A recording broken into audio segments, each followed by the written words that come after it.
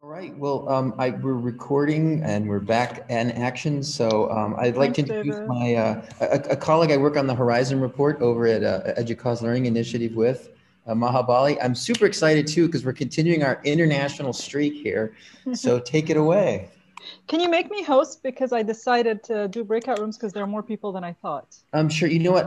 It's complicated. I can't do that and keep the recording going. So what? Tell me what you need for breakouts, and I'll just do it for you. Okay, we'll make it work. Okay, Yep. Yep. when we get there. Perfect. Awesome. And you haven't given me screen sharing, so you just need to give me that, please. You should have screen share. Not a host or a co-host, so I no. got you listed as a Hi, co-host. everybody. How are you? I say salam alaikum because people are always confused about good morning, good night, good evening, but salam alaikum just says peace upon you, morning, night, hi, bye, works in all situations. So whether you're coming in or leaving, this should work. I still can't share, David. There's two of How are you. y'all feeling today?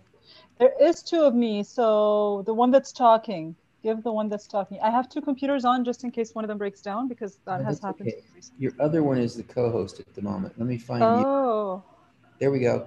You're both co-hosts, both of you. okay, great. Thank you. Yeah, I'm playing tricks on you now. All right, thank you, everyone. I'm going to try to do this activity called TRIZ that's used for creative problem solving. It would usually take more time, so just keep in mind that this is a very condensed version of it, okay?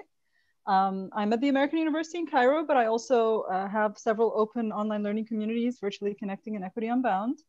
I hope everyone in your family and your loved ones are safe and well. And so TRIZ is a liberating structure. If you've never heard of the liberating structures, you should check them out for sure, liberatingstructures.com. And they're ways of structuring conversations also playfully, but also equitably. And I think that's a really important thing, like trying to make sure that everyone participates equally, even if there are lots of hierarchies in the room. Works well for classes, works well for meetings. My slides are available here, and I'm just going to put them in the chat if the chat decides to open, which it did. Thank you. So you can use these again later if you need them. And I'm going to skip through this whole part. There's also a longer video of TRIZ if you want to watch it being done on the community building resource that I keep sharing in the chat. And so you can take a look at it again in more detail. For today, we're going to try to use TRIZ to stop counterproductive behaviors to make space for innovation. And these are Russian words that I cannot pronounce, but it's about ingenious problem solving, okay? So the way we do it is instead of trying to solve our problem, we start with an anti-problem. And then we list behaviors that we would do to reliably generate this bad outcome. And then we try to see, do we actually do any of those things? And then we think about how we're going to stop doing those things that are getting in our way, okay? Now, if you have any issues with the breakout rooms, you can request help and someone who's hosting will help you out. So don't worry about that part. So for example, I would assume, and this is slightly actually without knowing, works well with what Allison was talking about earlier. If one of the things we want to do is reduce stress in the online learning experience for students so that the trauma doesn't stop them from learning, our anti-goal for today, if you all are okay with that, is to say, how can we ensure the most stressful online experience for students? It sounds counterintuitive to work that way, but it's going to help you get more creative as you try to solve this problem. And so what I'm going to ask you to do, first of all, on your own, on a piece of paper, on a Google Doc, or just in your mind, make a list of behaviors, practices, or activities which would reliably achieve that anti-goal. How can you ensure the most stressful online experience for students? Now go crazy, like think as extreme as possible. Like how would you make an online experience really stressful for students? But don't type it in the chat or anything. Keep it for yourself for now. And then we're going to put you in breakout rooms. So I'm just going to put a timer here for those 2 minutes to give you 2 minutes to think about it. And this is a really important part of liberating structures, is giving people the alone time before you send them out to be spontaneous, because sometimes people need to reflect on their own.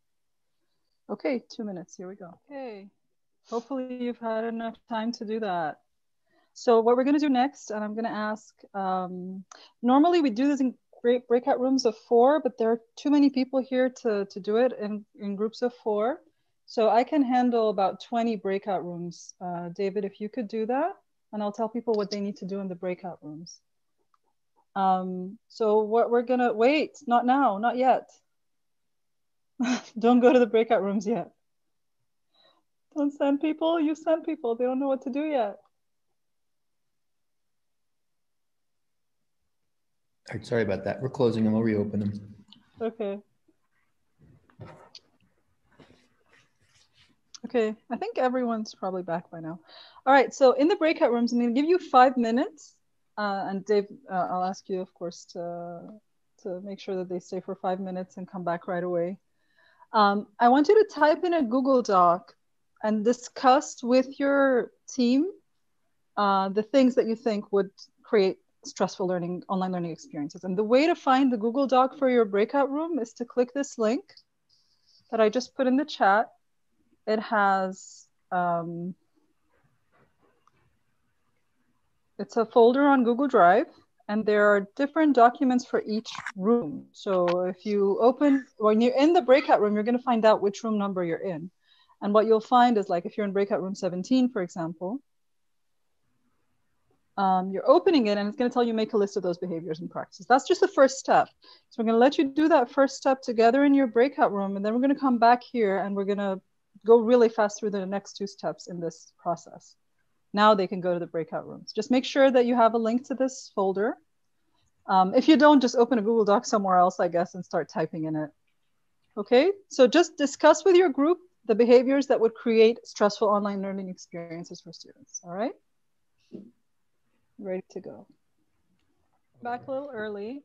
I'm just going to talk, if you're recording this anyway, I'm going to say one of the cool things about letting students do things in Google Docs while they're in breakout rooms is you can keep track sort of what they're doing. And so, like, you can go into the folder and see, oh, well, this group, this is what they're writing.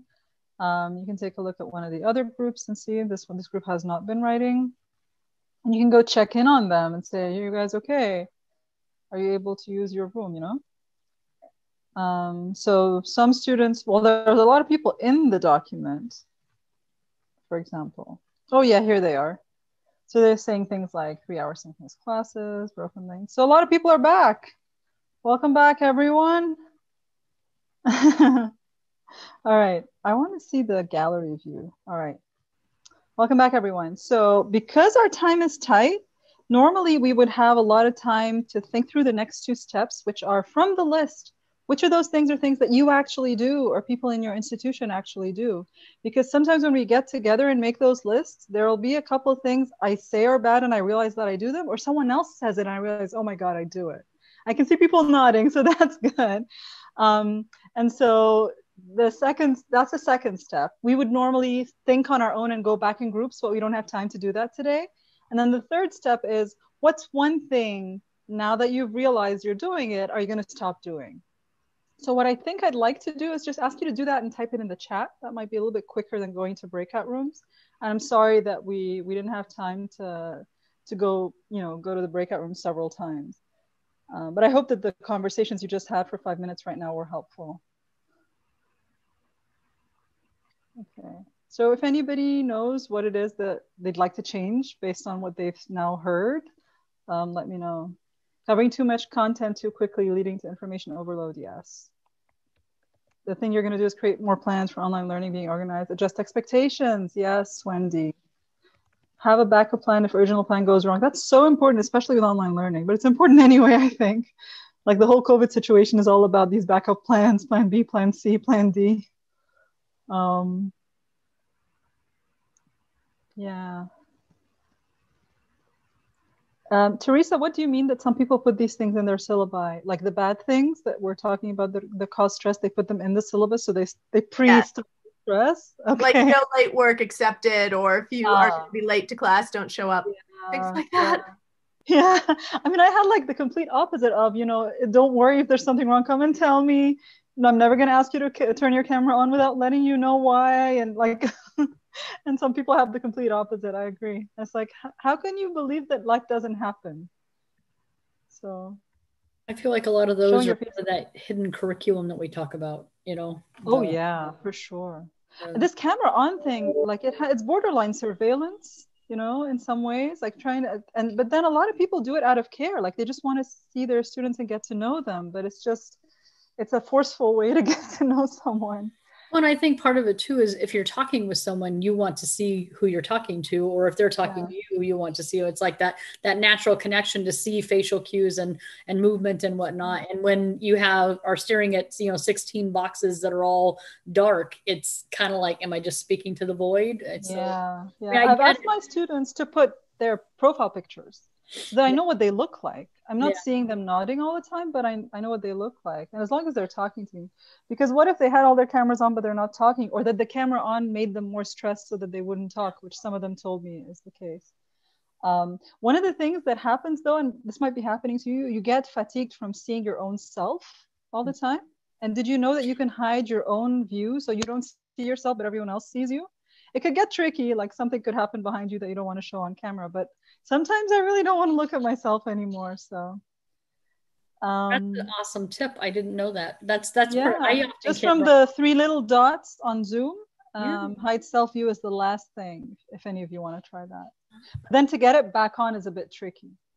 You have to go to your video settings. Yeah, because you're not there anymore. But you go to the video settings, and I think you have to go inside and find it. I get motion sickness from looking at yourself. I think so. Like, who sits watching themselves in the mirror all day? It's awful. There's a lot of really useful things that people are saying here. Some schools do require cameras on. I can understand. It's just not comfortable for all students for various reasons.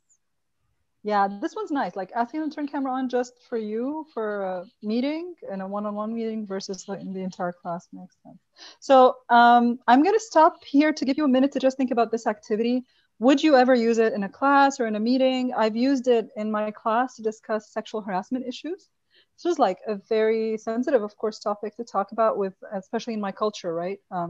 With my undergraduate students. But instead of just telling them like, how do you think this problem should be solved on campus? I said, we went through TRIZ and like, how would you encourage sexual harassment? And they came up with some really good ideas. And actually some of the things are actually things that happen. So they say like, when students have cases, they deal with them, but when faculty have cases, they're not well dealt with.